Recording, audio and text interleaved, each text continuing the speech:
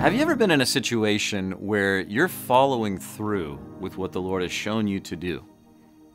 You're doing the right thing, even in the right way, and maybe there's an expectation that because you're doing the right thing in the right way, that everything in your day will go your way because you're following the Lord. Well, look at Exodus chapter 5 with me. In this chapter today, we see that Moses comes before Pharaoh for the first time to give God's message to let his people go. Moses does the right thing. He follows God in obedience, even shares to the T what God has him to say. And look at how Pharaoh responds.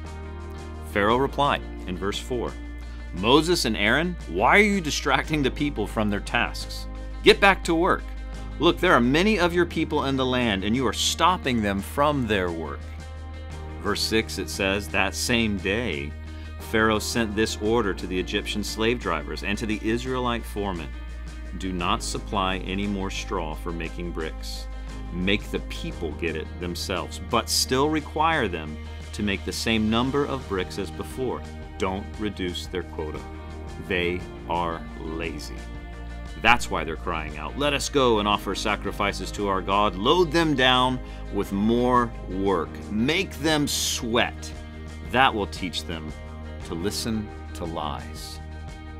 Interesting story today, that as Moses follows God in his will, things don't necessarily get easier, they get more difficult. And often so in our lives, when we follow after God, we must make sure and ensure that our perspective is set rightly, from his vantage point, not ours. See, when you follow God, oftentimes you'll experience resistance. I often had a Bible professor say to me when I was in Bible college that, "Neil, if you're receiving no opposition from the enemy, it might be because you're headed in the same direction as the enemy." See, oftentimes in our lives, opportunity plus opposition equals the will of God. And that's what's happening here in Exodus chapter 5. Moses is doing the right thing, but he doesn't receive immediate results. As you read in chapter 5, even at the end, Moses is wondering what's going on. He goes to the Lord and says, "Why have you brought all this trouble on your own people?" See, here's the thing. Today I want to encourage you. Trust the Lord. Follow him in obedience. Trust him with the results. Know that he's working his will in his way, in his time.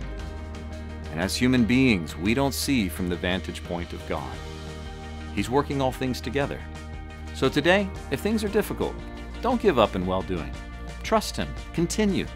For as you do, you will reap at the right time. That's what Paul encouraged the New Testament church to do, and that's my encouragement to you today.